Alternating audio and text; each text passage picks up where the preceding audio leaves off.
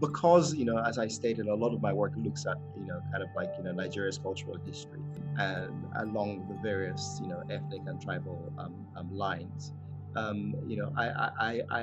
Textiles is the textiles tradition amongst the tribes is something that I'm fascinated by.